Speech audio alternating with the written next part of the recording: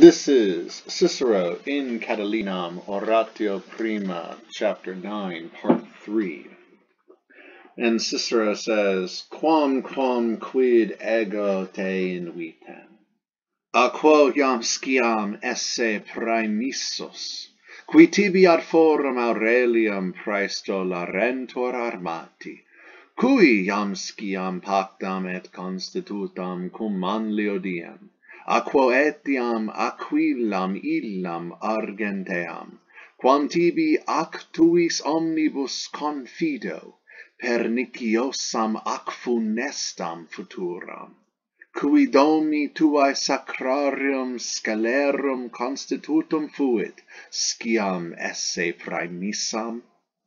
Tu ut illa carere diutius possis, quam venerari ad caedem proficiscens solebas, a cuius altaribus saepe istam impiam dexteram ad necem civium transtulisti? So this is the introduction of that silver eagle. So quam, once again, it's like and yet. Like in the previous selection. And yet, quid ego te invitem? And yet, why should I urge you? Invitem is a present subjunctive. It's a deliberative subjunctive. Why should I? Why should I do this? Should I not? Why should I? Why ought I to do this? Why should I urge you? Now, this next part is rather lengthy and also rather involved and confusing. It goes from a quo all the way down to esse praemissam, all the way down there, the question mark. So what these are grammatically, you can see the a quo, and you can see the cui, and you can see the a quo, and the cui, and those are all relating back to te up at the beginning. So the antecedent to all of those relatives is te. And so why should I urge you, te, you, a quo by whom, and then it's going to go to cui, to whom, and then we go down to a quo by whom, and then we go down to cui to whom. This is really long and confusing and complicated and complex, so I found the best way to translate this is to cheat a little bit, is to just make these causal clauses. So, although, why should I urge you? Since sciam, since I know that esse praemissos, that men, and I know it's men because praemissos is accusative plural masculine, the os, plural masculine, and the sciam is going to introduce an indirect question. That men have already been sent forth a quo by you. Since I know that men have already been sent forth by you, qui, who, men who, tibi ad Forum Aurelium praestolarentur armati, who are praestolarentur, it's a deponent verb, so it looks passive, translate as active. They are waiting for you, tibi, takes the dative tibi, at Forum Aurelium. It's a small town along the road, the Via Aurelia. It runs from Rome along the west coast of Italy all the way to Pisa. So Cicero is claiming that there are some armed men, armati, and they've been sent forth, praemissos, by a quo, by Catiline, by you, and they're waiting ad Forum Aurelium, at Forum Aurelium, for Catiline to show up. So they can go forth north to Etruria to join up with Manlius and the illegal army. So since I know that men have already been sent forth by you who are waiting armed for you at Forum Aurelium. Cui iam sciam, pick up with another causal clause, our little cheating way. Since I know that already a diem, a date, has been pactam et constitutam, has already been picked and decided cum Manlio, with Manlius, and that's a date for the conspiracy, for the attack. Since I know that a date has already been picked and decided with Manlius, cui here is something like dative of agent, with the perfect passive verbs pactam, esse, and constitutum, esse. The esses are implied. Seems to be following a Greek usage. He likes to do that. He likes to, because Greek, when they have perfect passives in Greek, the agent is often in the dative. And Cicero seems to be following suit here. And that explains the cui instead of the aquo. Not sure why it was aquo with the praemissos earlier, and it's cui now. With the pactam et constitutum, it's just explain these as that's Cicero.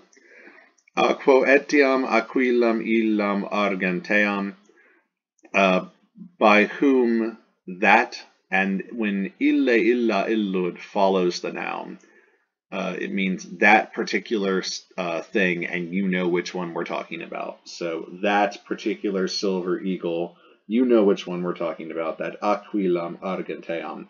And in Aquila, the eagle is the standard, the symbol of the legion. It's carried in the front of the legion by the aquilifer, the aquilafero, the eagle carrier, the eagle bearer. So if a legion loses their eagle, it's one of extreme disgrace, and the legion is disbanded. Losing the eagle is very bad luck. The historian Sallust says that this silver eagle that Catiline has once belonged to Marius, and it was one of the standards that Marius used in his campaigns against the Cimbri in 101 BC. Somehow Catiline ended up with this eagle, and because Marius's campaigns against the Cimbri were victorious, it's probably believed that the eagle would have had some sort of good luck or a magic power that went along with it.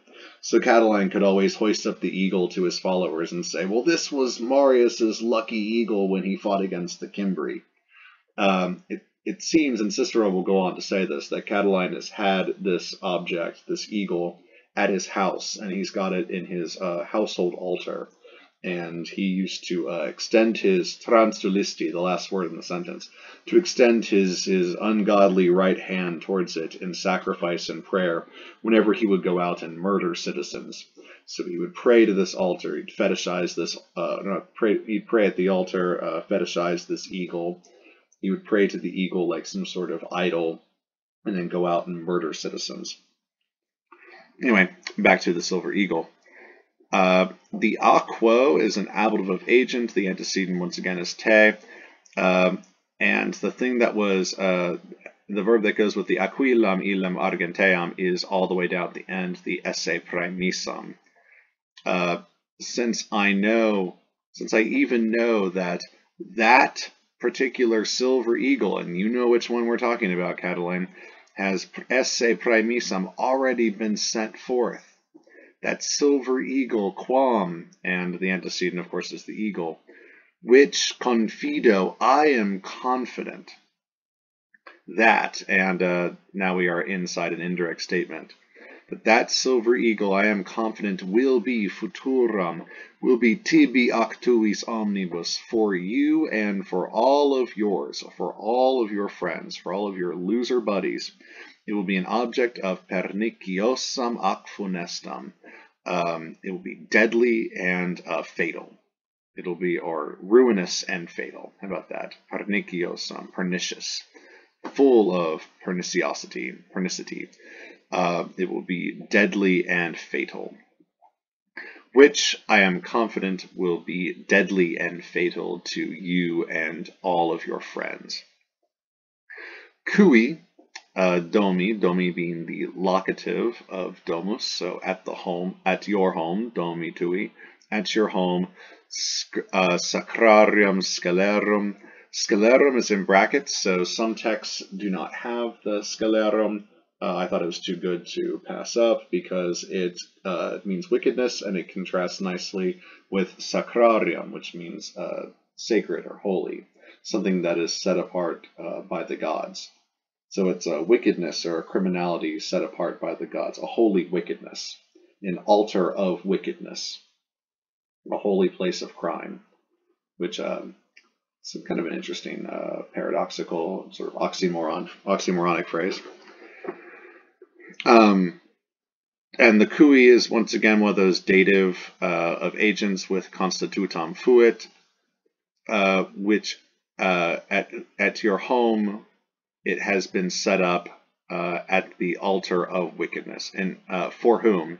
I'm sorry, the cui goes with the aquilam, for which an altar, a sacrarium of wickedness, had been set up domi tuae at your home. So the altar was set up for the eagle, and the antecedent of cui is the aquilam. So all that big hairy nonsense sentence together is something like, and yet, why should I urge you? Why do I continue to urge you? Since I know that men have already been sent forth by you, who are waiting for you armed at Forum Aurelium, since I know that already a date has been set and decided with Manlius, since I know that that silver eagle has been sent forth by you, that eagle which I am confident will be fatal, will be a ruinous and fatal thing for you and for all your friends. That eagle for which an altar of wickedness was set up at your home. Tu ut illa carere diutius postus. Once again, these are ut illa carere diutius postus, ut plus postus, ut plus the subjunctive. Grammars and commentators tend to take this as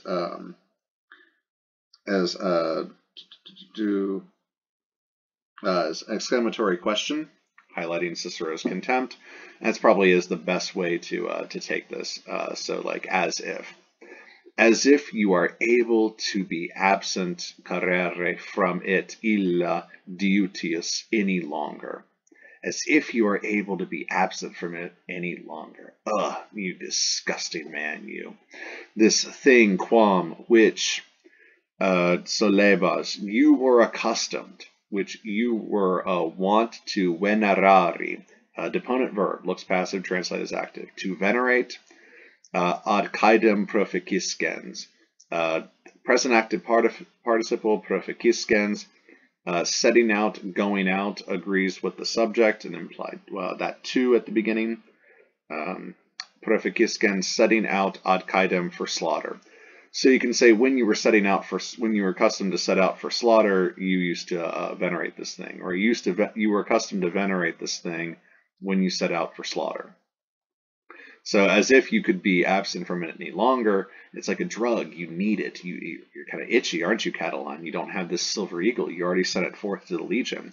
But, you had this thing for so long. You set up an altar in your house for it. You used to transtulisti istam impiam dexteram. You used to extend that damn ungodly right hand of yours towards it. To the murder of citizens, this thing that you used to worship and fetishize, when you proficiscens were setting out for slaughter. Acuius ataribus saepe istam impiam dexteram, and just to polish off the ending, the quam beforehand, the antecedent is the eagle, is the aquila, and the cuius also refers to the eagle. Used to transfer transtulisti, that damn impious, ungodly right hand, from its altar, from the altar of it, cuius, of the eagle, altaribus, from the altar of it, towards the necem civium. So if you can imagine Catiline at his altar, and I put a couple pictures of Roman household altars in your notes and glosses. He transtulisti transfero. He extends or he transfers his right hand, and of course that is the right hand is the lucky hand, the hand that makes sacrifices. You would make a sacrifice with your sinister, your left hand. So he extends his right hand towards the altar, towards the eagle in order to pray and offer votives for murdering citizens. And then he takes that right hand and he uses it for murder, for ad caedem, for ad necem, for slaughter and for murder. So using this object of worship in the Roman army as an object of focus for his psychopathic tendencies.